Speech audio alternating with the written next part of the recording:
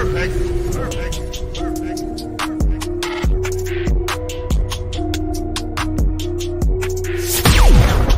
to you live from the basement of an abandoned training facility where we talk about fighting, training, and events.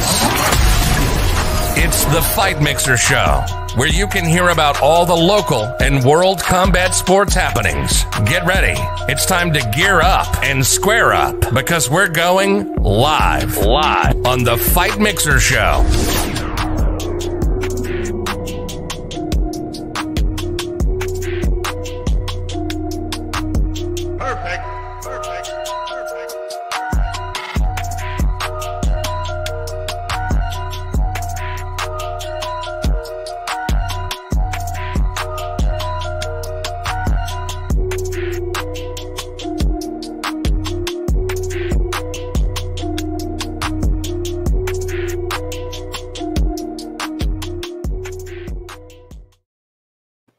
Happy Thursday, everybody.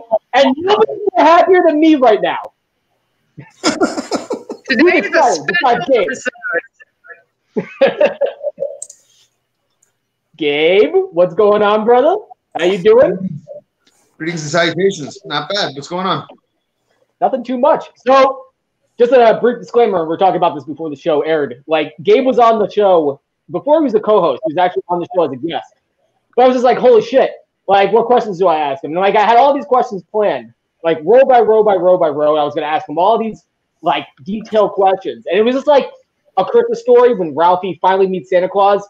And then I was like, oh, God, what am I going to fucking ask him? And they're like, football. Yeah, football. And I was sliding down the slide. I was like, no, I want a Red Ryder BB gun. So I had all these questions. And I missed them all. And now we're going to make up for it. So I can't wait. Have at it. Proceed. Yeah. All right, so a couple disclaimers. Allie's going to add in questions or own feedback. She's going to throw in some questions, throw in some comments to the questions that I asked. She's also going to ask questions herself. I have Wikipedia, so I broke my own cardinal rule. Yeah. Wait, what did you say? No? Sally breaking up? A signal, so we know we're going back and forth. Perfect. Okay, so laid out a couple ground rules I have with me at Gabriel's career, just to add like a timeline. I'm also going to bring up some subject matters in the sport of mixed martial arts during one of the greatest eras, one of the most interesting and controversial eras in MMA. Is that right, Gabe? I mean, definitely an interesting era. I think now I will say that it did start.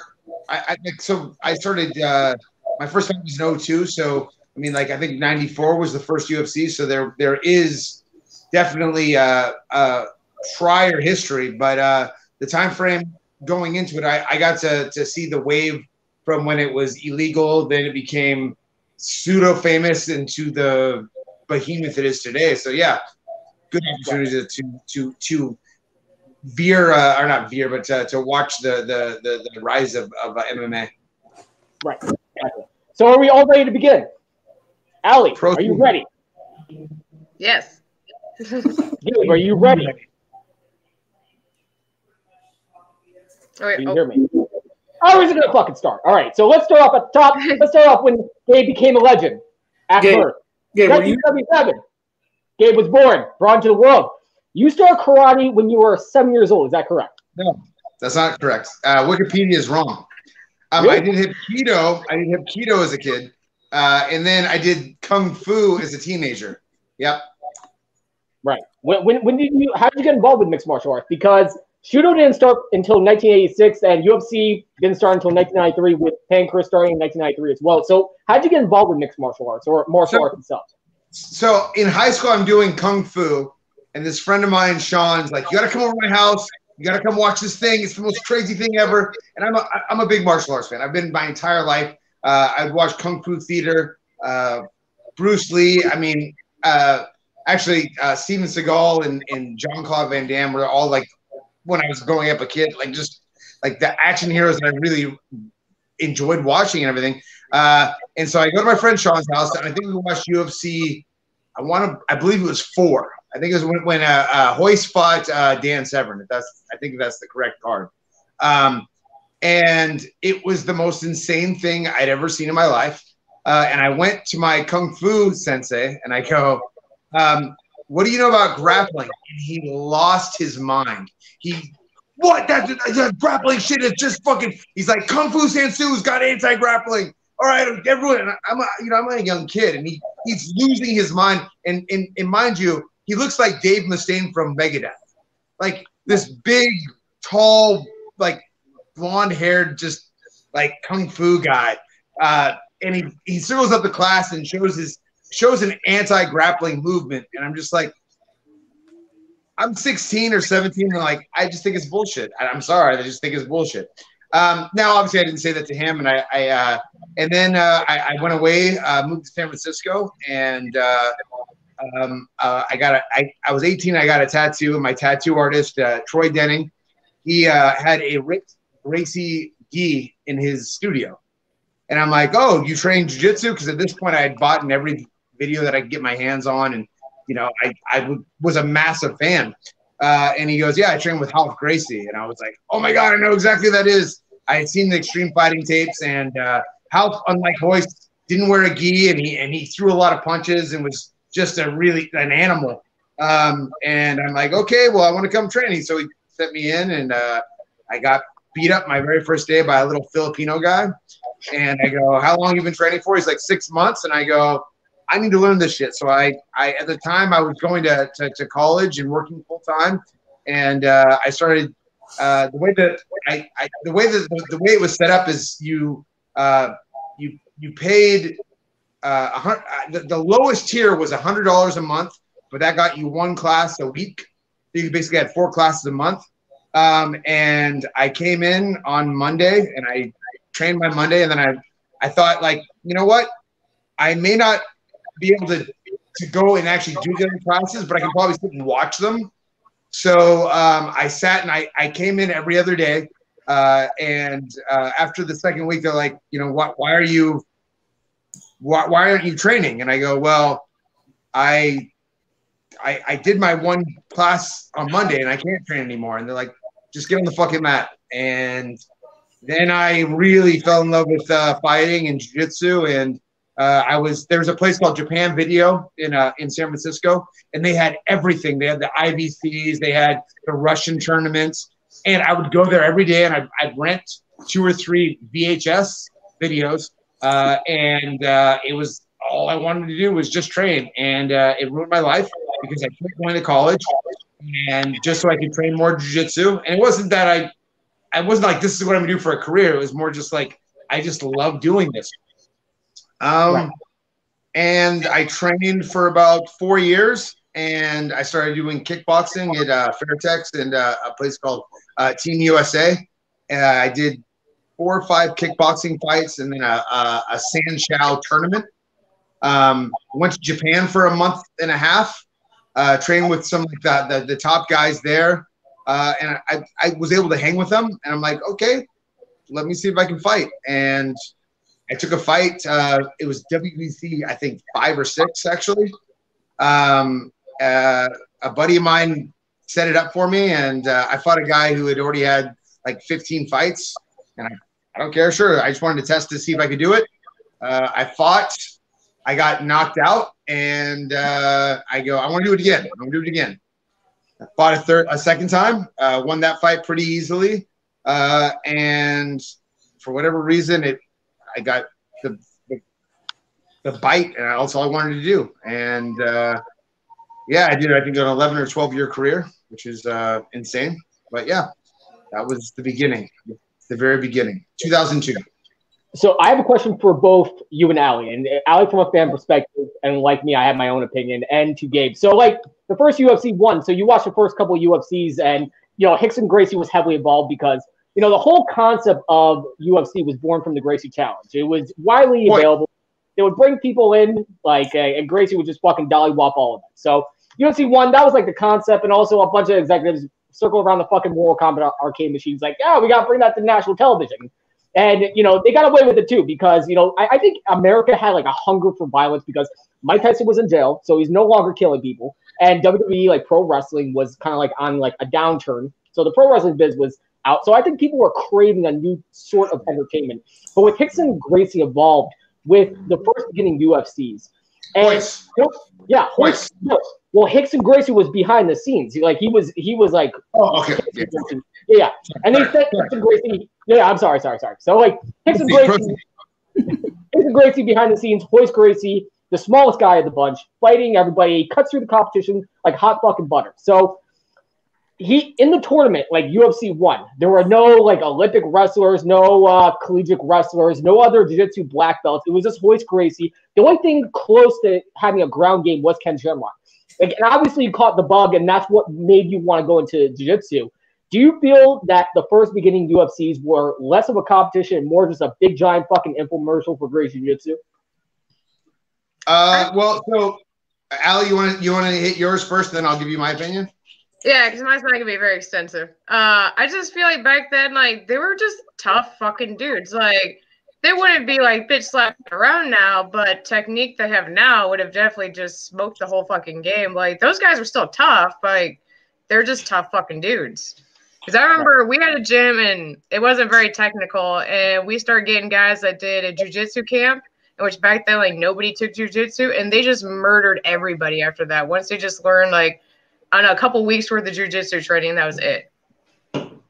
Yeah. So it was actually Horian who was running things in the background, not Rickson, but Horian expressly set it up perfectly. And he ensured that they picked people that would ensure that his brother got the best matches. And I do feel that in a lot of ways it was an infomercial for jiu-jitsu and an exceptional one. I mean, like to this day, the Gracie name holds so much weight, a lot of weight. And I thought it was a brilliant idea for him to do it that way. But I mean, they've been doing the Gracie Challenge. There's those videos from they've been doing that in their gym. They would do challenge matches in their gym. So they kind of knew that this was going to work and be efficient. Especially look, I was doing like I came from traditional martial arts. I did kung fu. And my Kung Fu sensei had me believing that this was the most deadly thing ever, that I was doing Kung Fu Sansu and that it was the baddest martial art on the planet. And if I hit somebody, I would kill them. I genuinely believed that. The one thing that I appreciated about Jiu-Jitsu versus that was I learned the first day that what I knew didn't mean anything. The efficiency of Jiu-Jitsu is, I mean, it changed in my opinion. I think if you ask any historian, they changed the dynamic of martial arts as we know it to this day. Right. So and we also talked about you finding amateur fights. So like we also talked briefly about John McCain in the 90s and how he got banned across states and taken off pay-per-view.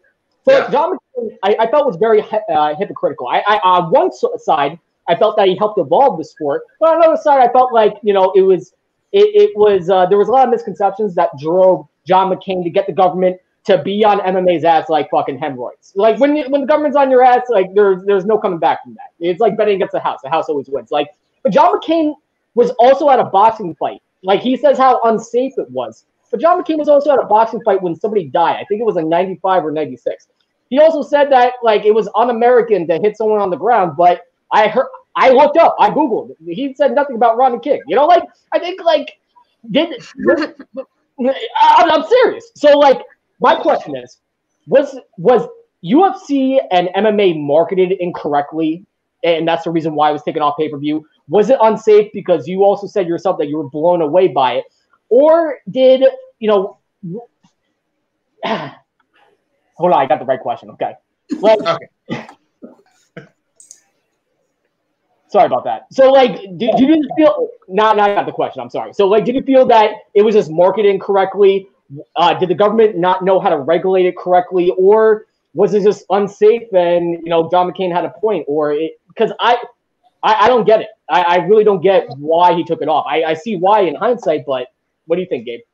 Well, I mean, you got to think of the time frame, and the first UFCs had as little rules as possible. You could groin strike, you grab the hair. I mean, well, you have like just optics. The very first fight they had was that I think the Savant fighter versus the sumo wrestler. The sumo wrestler gets kicked in the face, and his teeth fall out of his mouth. the optics of that makes it very easy to be like, no, that's extremely dangerous and it's really, really bad and someone's going to die.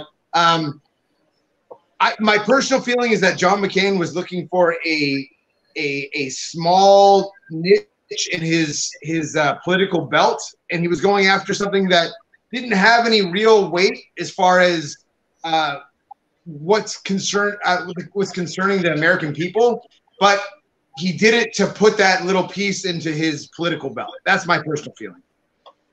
What do you think, Allie? I mean, I agree with that because I remember the same thing kind of happened in Iowa. I want to say it's 2010 is when they cracked down, and at first they said they were going to do away with all amateur fighting, which ended up happening was they regulated it, which was good, but they were telling us that it was all going to end. There wasn't going to be any events because what happened was some 18-year-old kid signed up, and the event that he went to gave him a title holder, and he broke his arm. And the kid actually wasn't even petitioning it. It was his parents, and he had actually wrote a letter saying, I did this on my own choice. I knew the consequences, and I feel like I can face those consequences. I do not think amateur fighting needs to be shut down, but whatever, what happened to me was unfortunate. And I can't remember exactly what it was, but there was something going on in the state at around the same time, and we all kind of figured this was a huge distraction to try and get people focused away from the big source. Yeah. Got it. So, obviously, you fought in the UFC, Gabe, and you worked with Dana White. So let's talk about Dana White just for 2 seconds, okay? So the late 90s, early 2000s, Dana White would quit his lucrative job as a boxer aerobics instructor because he was a boxer aerobics instructor, right? Yeah, that's what he did, yeah. Right, and he was also a marathon runner from the mob, right? I mean, Dana has a story. I don't know how much legitimacy is in that, but you know what? Dana has done he did an exceptional job by befriending the Fertitta brothers, who were massive casino magnates, and he got them to invest in the business. And that's what a lot of people like. If Dana White was the one that Dana just pressed his wealthy friends to invest in a business. And I give him all the credit in the world for it, and he's become the face of the UFC. Even where now, when people they go to Dana doesn't they talk about matchups. They have matchmakers. You know what I mean? Why Sean Shelby does the matchmaking, but they yell at Dana. And even from my understanding is even now Dana doesn't have nearly the power that he once did. People think that he's a figurehead and he's paid as a figurehead. But look, I give him all the credit in the world. He's for his job.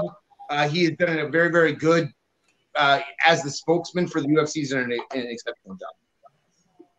So he started managing like the story has it, and rumor and innuendo. He goes into a jiu-jitsu class for John Lewis. And have you ever met John Lewis, by the way? Yeah. Well, what do you think about John Lewis? And how come his UFC career never panned out? Because he was a bad motherfucker. He cornered Chuck Liddell for a while, cornered Tito. How come his UFC career never reached the heights that he was a bad cat? Well, John lives out here now and is doing acting and doing I think stunt work and things like that. You know what? John even had he had the WFA. If you're a historian of MMA, so you should know about the WFA, which was actually a really fun, cool event that I watched a couple fights with. It was really, really good, fun events. John, John was he was kind of a pariah in the jiu-jitsu scene for a while because he fought Carlson Gracie Jr. In extreme fighting, which kind of put him on, on the bad guy list of the Gracie family. But John fought in the UFC multiple times. I think when Jens knocked him out was kind of the deciding factor that I don't know what happened after that. The last fight I can remember of John Lewis fighting was he fought Jens in the UFC and got knocked out. Right. But then he went into the promoting game. But yeah. Awesome. Okay, so and Dana White has dabbled before. He was a manager of Tito Ortiz and Chuck Liddell when the UFC was in financial peril. He also, little nerd facts, he also was one of the first sponsors of Floyd Money Mayweather. When Floyd Mayweather got out of the Olympics in '96, he was actually a sponsor of Floyd Mayweather. It was a little fucking nerdy fact, but nevertheless. I did not know that.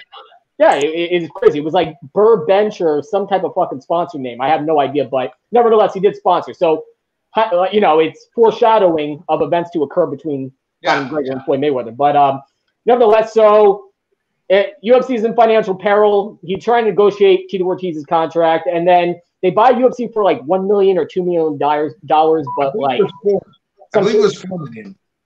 $4 million. Well, I don't know the numbers. I do know that one of the Fertitta brothers was on the athletic commission, and when multiple people tried to get it legalized in Nevada, it didn't go through. And then when the Fertittas bought the UFC, immediately the athletic commission said, yes, we're going to let it happen and we're going to sanction it. It was only sanctioned in New Jersey at that point. Right. And it got sanctioned by New Jersey State Athletic Commission, and they got a temp license. And like we're jumping ahead, but that's okay. So Dana White got a temp license. You know, it's okay. New Jersey State Athletic Commission, thanks to one of the guys on the athletic commission being an avid martial artist and a fan who actually got it. So they regulated the rules and everything like that. The first event under the Zuffa banner was at Trump Taj Mahal. And Tito Ortiz would beat like a much smaller Evan Tanner in the main event. Jens Pulver would beat Carlo Uno in your weight class for the belt. So what was your opinion? Talking about Jake Paul. So what was your opinion? You know, it's 2001. It's a year before your pro debut. Were you watching the first events in New Jersey? Like, were you tape trading? Were you finding a way to watch these events? Or were you keeping up in the MMA scene to see your weight class and also see what was going down? Well, first off, it wasn't my weight class. I had no idea that I was going to fight professionally.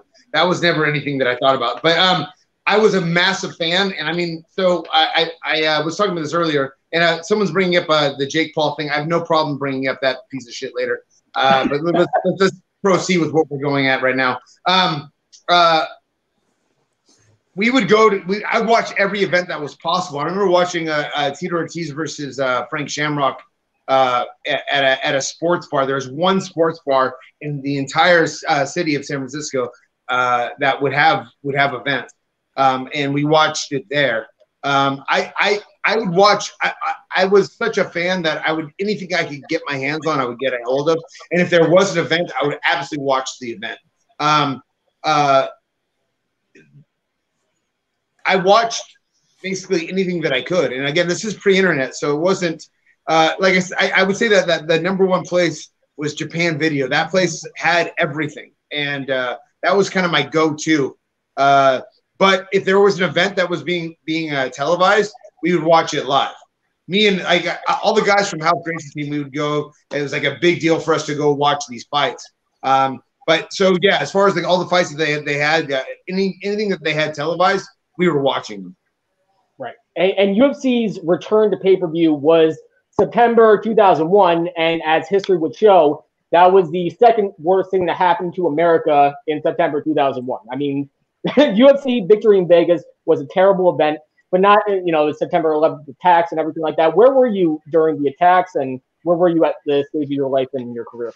Okay, well, so we watched my friend Rob and Kathy went to their house to watch the UFC event. And you are right, it was a very bad event. And Vladi Marashenko, was a good close friend of mine, took the fight against Tito Ortiz because someone backed out. I don't remember who backed out. But Vitor Belfort.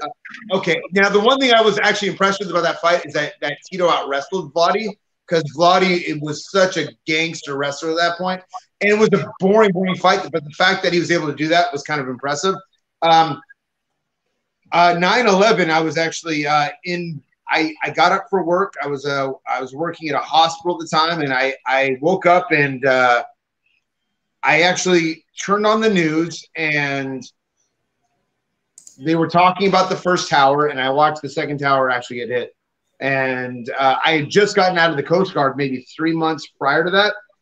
And so I called my duty station. I said, are we being activated? What's happening? They're like, we have no idea what's happening. We'll call you if we need you. But, as of right now, you're on just a standby basis. And that was I never got called up for that. But, yeah, that was 9/11, which was very, very intense. To actually watch the second tower hit the building was unbelievable. Right. So UFC not being successful, and by the way, a little tidbit on 9/11, United 93, the one plane that did not make its destination, Jeremy Glick, Judoka national champion, was on that plane that helped take the plane down. So, if MMA can tip their hat, and obviously it's a thing of pride, but if MMA can tip their hat to one person, Jeremy Glick, who was a judo national champion, who was on that plane to help bring the plane down. But nevertheless, UFC victory in Vegas, the pay-per-view did like about 75,000 buys, and from September 2001 to January 2002, the buys would go from 75K all the way down to like, I think it was like 30K, or like the audience wasn't buying. Do you think that people were just not in the mood to invest again? Because making a second impression to the UFC, do you think it just wasn't branded correctly, wasn't marketed correctly? People just weren't buying, or just wasn't in the mood to embrace this new sport with everything going on? It's difficult. I think that when they made that first foray into pay-per-view, and it was kind of a stinker, I think that for anytime you want to start something new, you want it to be an explosion. You want it to come out the gate hot, right? And unfortunately, it was not. It was very lackluster. And I think that probably had a good part of it. And then you're doing kind of a rebuilding after that. I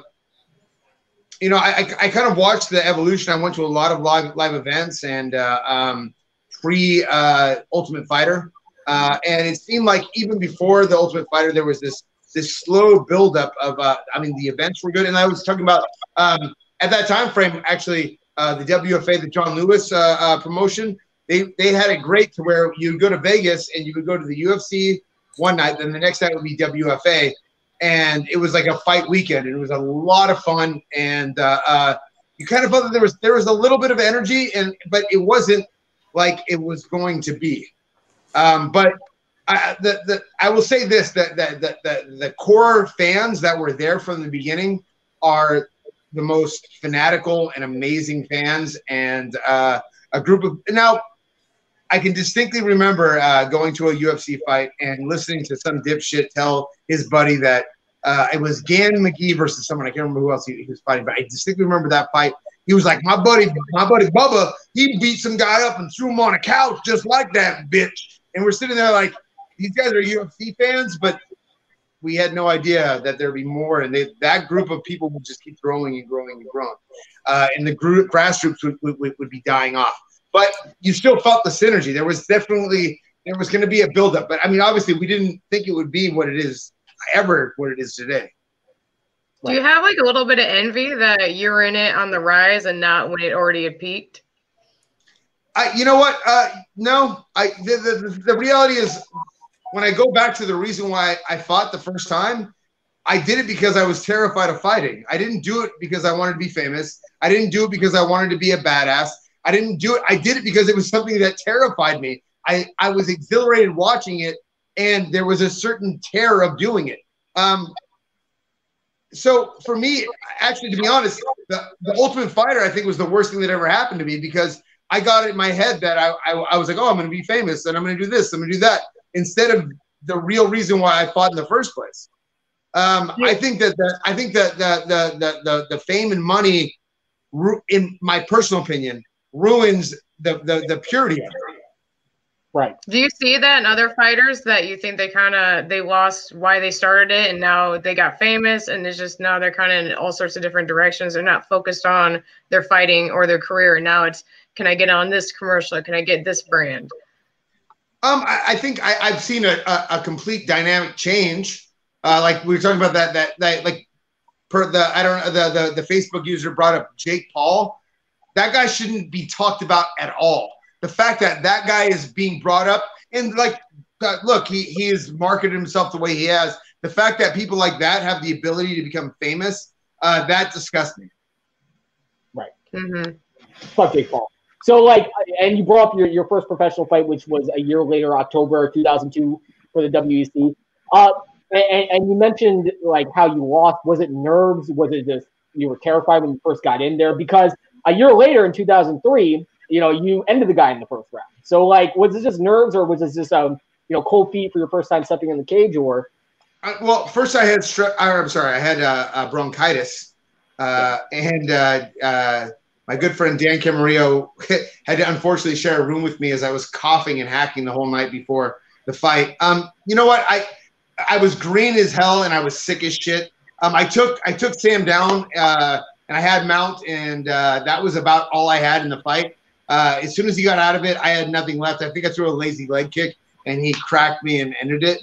But I feel like at that point in my fighting career, that probably would have happened anyways. It just probably would have happened a little bit later in the fight. Yeah. Okay, so and we brought up a topic, and we always talk about Tito Ortiz. So let's just crack on him a little bit. So like back in the early days, obviously from his win against Edmund Tanner, and then he fought against Elvis Sinistic, and he beat Elvis Sinistic, and he was given pretty much layups. And then, you know, he fought against Vladimir Matyushenko, the janitor. And you know, obviously the writing was on the wall that Tito Ortiz was going to be the face of the company. He was obviously going to be what UFC makes The Rock or Stone Cold Steve Austin. That was going to be the figurehead. So what were your first impressions? Because you met Tito Ortiz at WEC, correct? Yeah. So I first and foremost, I don't care about anybody. Like that is one thing I like. Anyone that I've met, like even so, like there are people that I'm inspired by and that I think are exceptional martial artists. Like the first time I met Anderson Silva, like he's someone that, but I'm not going to. I don't care who the hell you are. But I was fighting in the WEC and I was introduced to Tito, and Tito's like, "Hey, how you doing? I'm Tito Ortiz." He used like I'm supposed to know who you are, and like your only reason why you're putting your last name is because you feel that you are somebody. And I was just like, you're a douchebag. You like from the first get-go. And again, he's not even. Well, I used to be the UFC champion at that point, but like you introducing yourself as Tito Ortiz, like fuck off, really, like really. He was a douchebag then, and nothing has changed. He's just if you could fit any more douche into that bag, Tito has done his best to try to like add more douche. He's just like that. That's an overfilled douchebag. That guy. It's a douchebag plus. Yeah, it's seeping over that fucking guy. Yeah. So before we talk about the fact that he's getting removed from city council and being a mayor for a vote of confidence, because we were talking and laughing about that before. So 2002, obviously you're coming off your first fight and then coming back in 2003 strong and getting a whole roll of wins. We're going to talk about that. Tito Ortiz, UFC Vendetta. UFC who's been doing bad business all year long. Finally gets a shot in the arm. Ken Shamrock, coming off WWE fame, comes into UFC to be Ken Shamrock versus Tito Ortiz for an old rivalry that took place as Tito Ortiz beat Guy Mesner and Jerry Bolander and all that fucking fun stuff. So Tito Ortiz, and they build up Tito Ortiz versus Chuck Liddell. Tito Ortiz, if he was going to be the figurehead, he was going to pass the torch to Chuck Liddell because Dana White knew that Chuck Liddell was going to beat that ass. So nevertheless, Tito Ortiz beats Ken Shamrock. Ken Shamrock, who just is coming off a loss to Don Fry. Tito Ortiz is coming off from a one-year layoff. At the end of the fight, he says, I really don't want to think about that right now because, you know, me and Chuck, we have some things we got to talk about, money, blah, blah, blah, movie commitments. The age-old question, and going around the MMA community like you have, was Tito Ortiz ducking Chuck Liddell? 100%. 100%. In training, Chuck beat that ass easily. I talked to many people now. I've never been in the room with either one of those gentlemen. I will say that. But I know many people that have been in the room with both of them. And everyone that I've talked to said that Tito could not do anything to Chuck.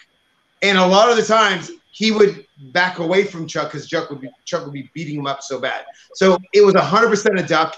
And look, no one wants to transfer power. And the thing is, look, no disrespect to Ken, even though it might sound disrespectful, but Ken, his heyday had passed many moons ago when he fought Tito. And him fighting Ken twice means dick all. That's as much as Matt Hughes beating Hoyce. Like really, I have utmost respect for Hoyce. I actually trained with Hoyce for the Matt Hughes camp, and I was like, he's gonna get dusted. He's gonna get dusted. But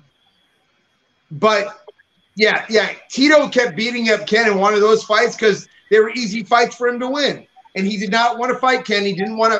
Ken. He didn't want to fight Chuck because he didn't want to pass the torch. But the reality is, Chuck gave the UFC what they needed. They wanted a knockout artist. They wanted someone that would come in there and crack people. And that's the reality. Like, that's what Chuck brought to the table. Gotcha. So let's fast forward. Ali, do you have any comments, by the way?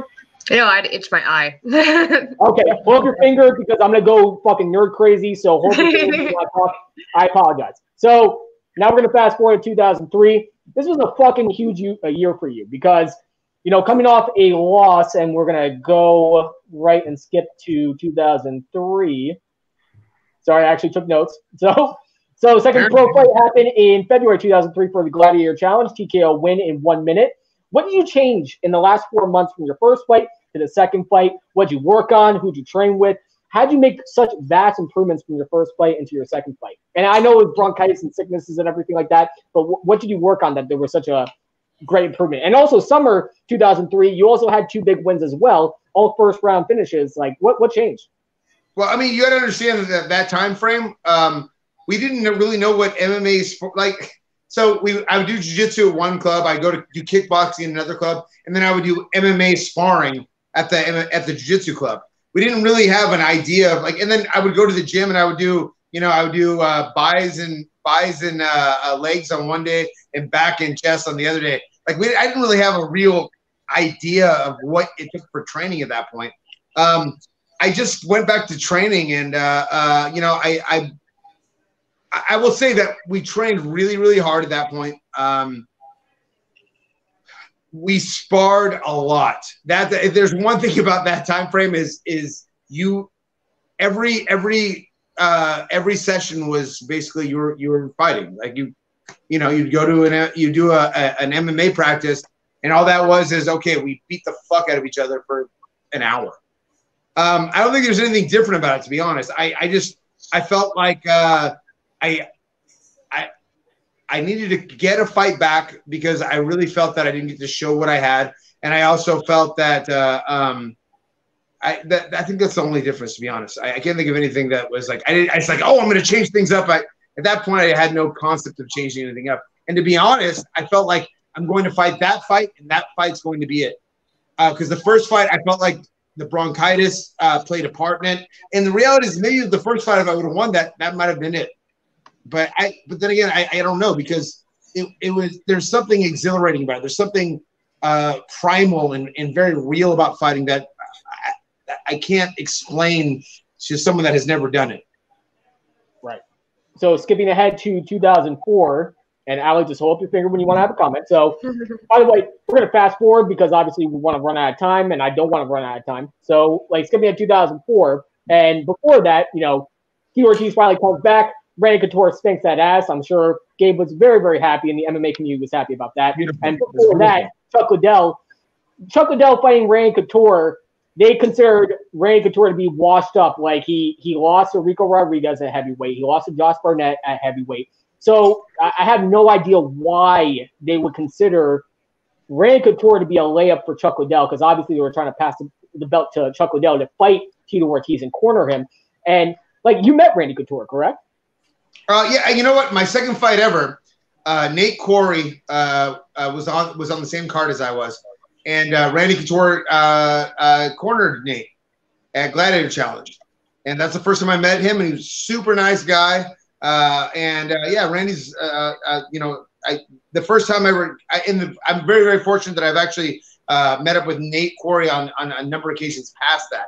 But my second fight ever, Randy Couture, and this is at a podunk Indian casino in the middle of nowhere in Porterville. Randy Couture was cornering Nate Corey. Awesome. So in 2004, big year for you. You had a TKO win over Cody Reeds at IFC. Then a submission win to earn a UFC world title shot 2 months later against a cracky Pride and MMA veteran and BJJ black belt, Olef Alfonso. You won the Arena Cachoke to win your first world title. And winning your first world title, was it gratifying knowing the journey that you started all those years ago finally paid off? You had this world title. And, how did it feel, being on top of a division in the WC? Well, the WC wanted Olaf to be the champion. I mean, if you've ever seen Olaf fight, he is a wild man. And he's his nose is over here because he throws with reckless abandonment. And if you want to see just a rock'em sock'em bloodfest, him versus John Palakowski in the WC is one of those fights you're just like, they just sit in front of each other, punching each other in the face. And they wanted Olaf to win. And he had just beaten a couple guys who were really good, but they wanted Olaf to be the face of the WC. He had lost a decision to Gil Melendez, and who was actually the first 55-pound champion. And so they wanted Olaf to be the champion, and taking him out and becoming the champion was kind of surreal. Again, you have to understand that I didn't start this to be a champion. I didn't start this to make it a career. I did it because I was afraid. You know what I mean? And to become a champion of the WC, and especially at that time frame, I was just in complete shock. I mean, I had broken my hand in the fight, and I had torn my cornea, and I was in pain, but I was also just on cloud 9. Awesome. So you're now the world champion, and meanwhile in the UFC, because your careers are going to cross paths shortly. So meanwhile in the UFC, Tito Ortiz finally fights Chuck Liddell in a long-awaited duel. How happy were you when you saw Tito Ortiz get dropped by Chuck Liddell finally? I was there live, actually, and it was a thing of beauty. It was actually. I mean, you like the at that point. I think there's 2 fights in my mind for UFC that like, and they're actually both Chuck Liddell that I saw live, that like the aura in the room was just out of control. And I gotta say, Chuck versus Tito and Chuck versus Vanderlei are 2 live shows that I like. You felt the whole place was just on fire. And when Chuck knocked out Tito, oh, it was gratifying. Did you see the part where Tito Ortiz threw his hat in the crowd and they threw it right back, by the way? I did remember that, yes, and I loved it. Oh, God, yeah. When the crowd rejects you. Unequivocally a Tito hater, okay? And really, like, genuinely, I'm a Tito hater. I have no problem saying that. And it's like, it's not – I don't want ill will for him. I don't want his family to suffer, but I just don't like that guy at all. Right. Yeah. And another like little nerd question. So like this is the first time I saw like celebrities in the crowd. Like George Clooney was in the crowd apparently, Michael Clark, God rest his soul, and Juliette Lewis. So, celebrities are finally getting on the bandwagon. And then I did my research. You were actually in a video, and I told my girlfriend about this. You were in a video with Paris Hilton. Is that correct? Oh, that was real? Yeah, I did. I worked with Paris privately for about 3 or 4 lessons. But privately, the one lesson, there was one particular lesson where she's like, "Oh, I want to do it at this park, and there might be paparazzi there." And I got there, and they had everything already set up, and I'm like, "Okay, this is you had this set up in advance. Like this is not impromptu like you're pretending it is." And it actually made quite a stir. I mean, I'm half German, half Russian Jewish descent. My German relatives sent me magazines from Germany, like like the gossip magazines of like a 2-page layout of me holding pads for Paris. But yeah, so I did. I think 3 or 4 private sessions with her. Does she naturally talk like that, or does she fake it? Talk like a moron? No, that's real. No, they're like the squeak voice. I don't know about a squeak voice. She's just a fucking idiot. Here's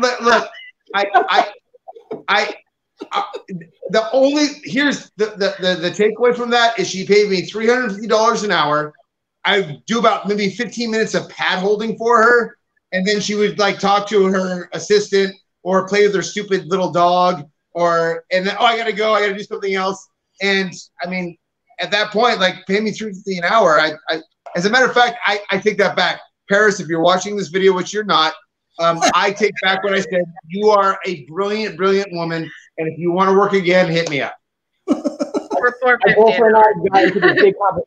Oh, I'm sorry, Ali. What were you saying? I'm so sorry for interrupting you. No, I She's just talking about the inflation. It's $450. Yeah, that was a long time ago, and money is different now.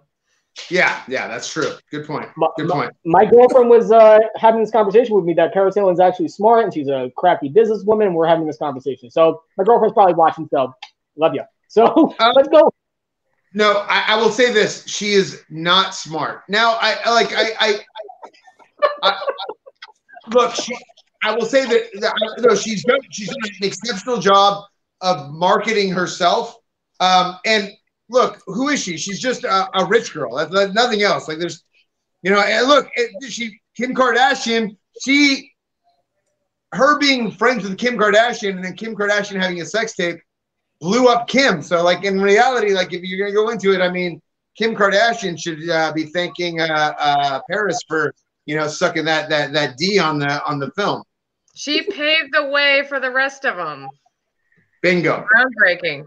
All right, my girlfriend's gonna beat my ass. So let's switch subjects back to you, Gabe. Okay, so 2005 was a very successful year for Mr. Gabe. 2 successful title defenses in the WEC, and an armbar win in King of the Cage. So Sam Wells ended your streak of finishes, won that fight by decision. Why was he such a tough fight? You were going on this hot streak of just finishing people. What made him such a tough fight? And So Sam is my first loss. Right. So, and Sam is really, really tough. And I'm still friends with Sam.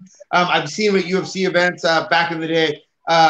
He's a tough dude. He's one of those, he'd be considered a journeyman, but Sam's just a tough dude. The first round, I was winning decisively. The second round, he dropped me. I had to fight back hard. And then the third round, I did everything in my power to finish him. I just could not do it. And it was a good fight. And I think the best part about it was up to that point, I think I was finishing fights pretty fast.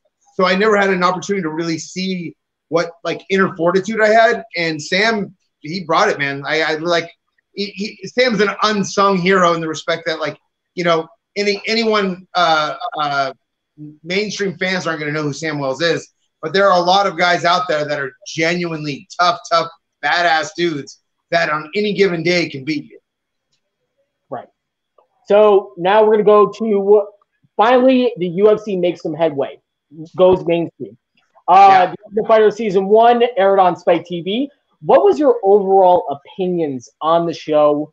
The announcement that MMA was going to take the reality TV route. I have my own opinions. I thought that it was a good for educational purposes on the sport, but not enough fights. Also, I didn't like the goofy, let's highlight Chris Lieben drinking, and I didn't like that shit. Nevertheless, it's not about me. So going to you, what was your overall opinions about it, and what was the MMA community like? Because we know that it all fits in. I remember hearing about who they had casted, and there's a lot of who? You know what I mean? As far as at that point, that time frame of MMA fighters, there are a lot of guys now that have since become I think Forrest Griffin was the one name that I had heard because he had done IFC tournament. IFC. But overall, and I knew Nate because him and I had fought on my second fight ever. But I watched Chris Lieben's fight, so I knew who he was. Because he fought Mike Swick, but there were a lot of guys like Diego Sanchez and Kenny Florian, and there are a lot of guys that we still don't even know. Chris Sanford, I actually became friends with later, but there are a bunch of guys to this day that I still can't remember who they are. But outside of the casting, being kind of confused about the casting, I thought it was great because the opportunity for any exposure at that point was a good thing. I certainly didn't think that it was going to be the catalyst that it was. I remember watching the finale and being those are good fights, especially the Forrest Griffin, Stephan Bonner fight, and being that was a fucking great fight, but I didn't think it was going to do what it did. And it fucking blew up. Strange Brew, I had a theory about Strange Brew that they brought in. So Strange Brew was this guy that they randomly brought in, this guy from Canada. He had apparently smoker fights, and he did very well, and they brought him in, and he's kind of like a fish out of water. He ended up fighting Chris Lieben at the finale. Chris Lieben lit him up. I thought Strange Brew and some of the guys that they brought in was just to show what's the difference between an Ultimate Fighter and what's the difference between just regular Joe Schmo. Do you agree? Do you disagree? You know what? I think that they wanted to put together a cast, and one thing that I learned from going from Ultimate Fighter myself is that's what they're doing. They're not like the fighting is a part of it, obviously, but they're bringing in like it's a show. They want the entertainment factor. So when we had Chris on the show, 3 weeks ago, Chris was saying that they wanted him immediately. He's a character. Of course, they wanted him on there. I'll be honest, like so. When I was on Ultimate Fighter, there are other people that had their way of getting on. I sat down with the producer for coffee, and she was just like, "I'm going to tell you, like, you're not going to do anything else. You're gonna go through the whole process with everybody, but you're pretty much already there because you're a personality, and that's what they want. You know, more than like the fighting is secondary, really. And I mean, don't get me wrong, there are some fucking exceptional fighters that have come from the Ultimate Fighter. And my season, I feel that we had like a really solid, good grouping of fighters, but it's TV. So TV is far more important than the actual aspect of fighting. Right. So, and Allie, do you have any questions? I'm so sorry for taking up. No, it's fine. I know you're in your own itinerary, but yeah, and I can totally see Gabe's point where it's a problem because yeah, they want a personality on there, and then these guys that already have that douchebag personality, it just gets even more inflated. Because like this show wants me, I must be such a great athlete, and it just blows their head up even more. And all reality was they're like, you're a fucking idiot, and people are gonna want to see what you say. More or less. I mean, so like, an interesting a caveat to the whole Ultimate Fighter. So they put us in a van when I went. You do medical tests, and the guy driving the van is actually he's one of the producers, and he's sitting there watching us and introduce like he's just pretending like he's just driving us, but in reality, he's seeing us how we interact. He's like, oh, those two guys fucking hate each other. Those two guys are talking shit. These two guys are this and that. They're actually driving us around. One of the producers is driving us around. We don't know it at the time. We just think it's the driver, right? And so he's doing his background to figure out who's going to fit into the house to make controversy, to make things good. Like, for instance, Matt Wyman and I, we hated each other from the bus. We hated each other because he started talking shit about a couple of close friends of mine, and I wanted to fight him right then and there. And so there was already a rift. So they're like, yeah, we're going to get these two guys in the house because they're going to hate each other. Of course. Why wouldn't you? Unbelievable. And by the way, around the end of 2006, before we get into 2005, actually, before we get into 2006. So Chuck Liddell finally win the UFC light heavyweight championship. It was one of the biggest buy rates in UFC history at that time. It was the biggest. Brief question: did you ever meet Chuck Liddell? Did you ever have an interaction with him? Yeah, I've met Chuck many times. Cool, awesome. Yeah, you know, I have nothing bad to say about Chuck. The only bad thing I will say about Chuck is I wish he would not have taken that last fight against Tito. I felt that was criminal. That was criminal by his training partners and the commission and anyone that allowed that fight to happen. Outside that, I hold Chuck in a high regard. Right, and just to put it in perspective, Gabe's generation, Forrest Griffin and we met in 2013. I sat down with Forrest Griffin. I was talking to him about his fights in the IFC, like his fights with Dan Severn, and he didn't even know what the fuck I was talking about. He didn't even remember until like I showed him my phone. So, you know, this generation, Gabe's generation, fought through fucking wars, period. So I just wanted to add that tidbit. So now we go on to 2006. We would face a tough task. Talk to me about the Hermes Burroughs fight. Hermes Franca? Franca, yeah. Yeah, so, you know, I felt ready to step up, and I wanted to fight. I kept the WBC. So they'd asked me to fight Jason Maxwell, who just knocked out Jens Pulver, and he was like, people are going to believe this, but I hope they believe it. But Jens Pulver was the #1 fighter in the world at that point, and yep. Jason Maxwell knocked him out. So I beat Jason, and they're like, your next person has to be a name, and I said, fine, give me a name. I'm perfectly okay. To test myself and see where I'm at, and they threw out Hermes, and I said, yeah, that's a good fight. Let's go. I'd watched tape on Hermes, but apparently Hermes at the tape that I watched, he wasn't motivated, and apparently he decided to really step it up, and he was trained with Kurt Pellegrino and a bunch of other tough guys. And he came prepared, and I felt like I could do it, and it was not my night. He clipped me, and so a couple things. This is the first California commission fight for the WEC, and the fight right before me, Rob McCullough fought Olaf Alfonso and killed him. Not literally, but like hit him, dropped him, and then got on top of him and just fucking drilled him in the face. The commission was like, if anything else happens, so to give you pull back a little bit, I'm in the I'm warming up, I'm already in like the getting ready for my walk, and Rob knocks out Olaf, and it is a bad knockout where the commission comes in, the EMTs come in. I'm sitting in the cold waiting for the fight to happen, and this is not me making any excuse for the fight. This is just me telling you what happened.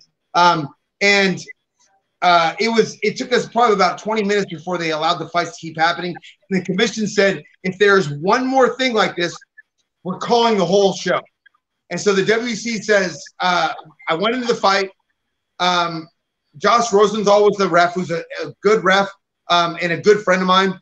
And Hermes dropped me, and Josh admittedly said that he rushed in. I felt I could have kept fighting. I got dropped, and who knows? He probably could have just done more damage to me. But it absolutely he rocked me, and then he went on a run that got him to the UFC title. He beat Nate Diaz after me. He beat 3 or 4 other guys before fighting Sean Shirk and losing for the UFC title. So, I mean, it was Hermes on fire, and I wasn't as ready as I should have been, and that's just what it was, you know. On that day, but I will say this. That is one of the fights I regret the most, because Hermes turned out to be a pedophile and a rapist. And the fact that I lost to that piece of shit, Sean Shirk, to this day. Right. And Hermes got put away for, I think it's like 4 or 5 years, and they got deported back to Brazil. Yeah. I remember. Yeah. So, Justin Sims, I love you, brother. And he asked, what's your, we're running out of time. We got 3 minutes left. I was about to get to your UFC debut. So obviously we've got to wrap it up and get to part 2. This close. So Justin Sims, I love you. That's a great question. He was asking, what's your favorite thing and least favorite thing about me, Matt, and Justin Sims? So, the thing I miss the most, or the thing that I have the biggest issue with, is that Justin Sims, who's the one who's like, hey, do you want to do this podcast? He doesn't do it anymore. And I miss that guy. I miss him so much. It hurts me every night. I go to sleep crying to my wife, like, I need Justin Sims back in my life, but he doesn't want me anymore. And I feel like the dejected girlfriend that's just been thrown to the side. Like a used shop rag. Like he talked you into moving and then dumped you. Yeah. Awesome. So we're at 2 minutes. We're running out of time. So obviously, I wanted to get into your win against Sabin Yun, and then going into your UFC debut. Obviously, we got to say this for part 2, because I got Gabe. I was so excited. I was at fucking work. I was typing this up. I got all the way up to 2013. So, like, literally chronologically ordered this entire fucking thing. I was that excited. So this could be like a 3-parter. 3-part. I know. I think let me answer the question from the Facebook. Jake Paul is a joke. I have actually had a couple students that have gone and trained with him, very low-level guys. And they bring in people from the Valley to be his sparring partner to build his confidence. And they make him sign a non-disclosure contract. And if they do good with them, they throw the footage away. And if they do bad against them, they utilize the footage. Jake Paul is a little piece of shit, and if it was up to me, I would smash his face right now. And he has no option. He, like, the fact that he is making money, and that people even talk to him, that I'm being asked a question about that guy, drives me fucking insane. Right. And the fact that Jake Paul is the biggest piece of shit of all time. And by the way, you can add his mom at Pam/Stepnick. You can add up as his mom, because he fucking added Ben Askren's wife and started harassing her. Like, he's the biggest piece of shit. I hope he gets his fucking ass kicked. Fuck Jake Paul. Biggest piece of shit. Did not earn it. He fucking got to the main event, never knowing what the fuck talent means. Fuck that guy. Fuck that piece of shit. So Jake Paul, this is going to be a boxing match, right? Correct. Fuck that piece of shit. Fuck that guy. And he's got somebody that knocked out Ben with a knee, training him for boxing. I mean, makes sense to me. I mean, I'm like, get the fuck out of here.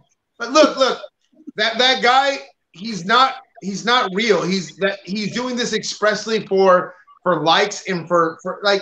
Look, we've gotten to the age where that is more important than actual fighting. And look, well, that's on the other side, he's making way more money than I ever made in any fight that I had. So I mean, what can I say? You know what I mean? Like being a joke, he's making way more money than I ever made in my fight. So you know what? Slow clap for Jake Paul. That's the thing with some of these guys, they're getting by just being obnoxious shitholes, and they're making grudge matches because nobody actually wants to put them on a card until they find a real fighter and poke at them until that fighter says, hey, match me up with them. I'm tired of him talking shit, and that's how they can get on cards. So, I mean, they're marketing themselves in their own way because they're just shit fighters that can't get on cards. Yeah, well, the thing, like, I think one of my least favorite things is these shit fighters that talk about like, oh, this guy's ducking me, this guy's ducking me. You're irrelevant, and you're gonna get knocked out whatever fight you have, and then you're gonna go to obscurity. But like, this is what you do, and this is how you build yourself up. And you know what? What the fuck can I do? I'm a 43-year-old man that runs a school, and I don't really, I'm involved in it anyway, but I'm not involved in it anymore. But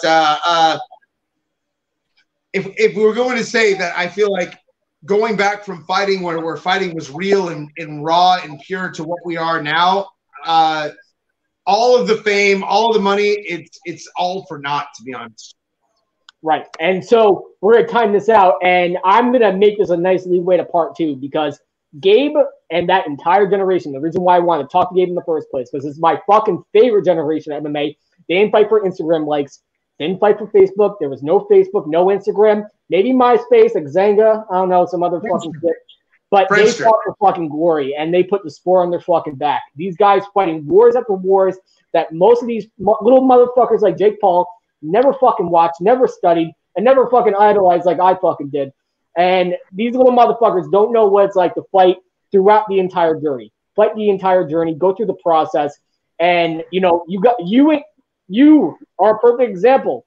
You had no social media whatsoever. You fought for the love of the game, and maybe you would land on television, which you fucking did because you deserved it.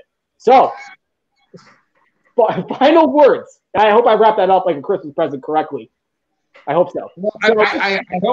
I hope it gave someone some insight into that time period. I have no problem talking about it. It's fun for me. There are people that are far better fighters than I am that are icons in the sport. I was talking to you about this earlier. But if I give this game some insight to some people, then I have no problem doing part two. But it's always fun talking to you guys, and yeah, that's pretty much it for me. Fuck yeah! Final thoughts, Alan. I'm glad to be a part of it and learn more about Gabe because I didn't realize how long of a history Gabe had in the sport. I'm not as an encyclopedia as David is, and I'm glad I got to sit in this. I learned quite a bit, and it was actually interesting. So, David's like, what about this tweet you made in the year 2005?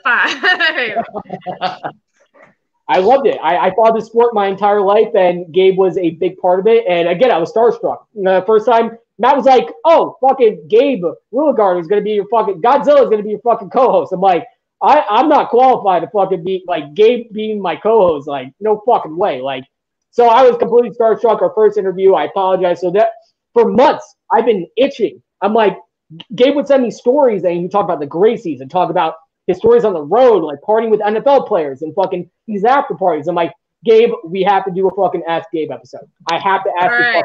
Side note, Gabe, blink twice if you're starting to feel a little uncomfortable around David now. I'm just glad that there's two coats between us. That's comfortable for me. That there's this whole midsection that keeps David away. Fair enough, sir. Fair enough. So we're gonna wrap this up. I want to join us for part two. In 2 weeks, me and Matt are going to be down in Florida covering UFC. I'm going to be down in Florida with Matt. We're going to be interviewing all the players. It's going to be fucking awesome. Part 2 will be coming in 2 weeks. And also join Ali's show, the A show, next Wednesday. It's going to be awesome. So, ladies and gentlemen. You guys can come on our show, too. Wait, what? You guys can come on our show, too. I'm just always kind of like sitting in on your guys's. All I have to do is ask. You don't understand. Like, I'm nobody. You kidding me? All I have to do is ask me. I was like, yes. Not like what else am I going to do? Matt looks like he wants to talk this whole time, though. Go ahead, Matt. I just on the second episode, I definitely want to find out more about your gym and how you started it and more of what's going on there. Fuck yeah. Happy to talk about that. I love that shit. That's my jam, son. I like how your whole like start was kind of more like a spiritual journey of just like getting over your fear of fighting, and then it just kind of like skyrocketed. I mean that's the truth of it. I mean, I wish that. It's again the time period is a time frame. It was illegal. I had to fight on an Indian reservation. I couldn't fight in a real sanctioned bout that anyone knew about. So yeah, it was a different animal, different time frame, different animal. Awesome sauce. So, from Matt, the producer, Ali, my MMA Crush Monday, Gabe, we'll see you for part 2 of the episode in the 2 weeks. Ladies and gentlemen, signing up from the Fight Mixer. Peace out. Vaya con Dios. Perfect.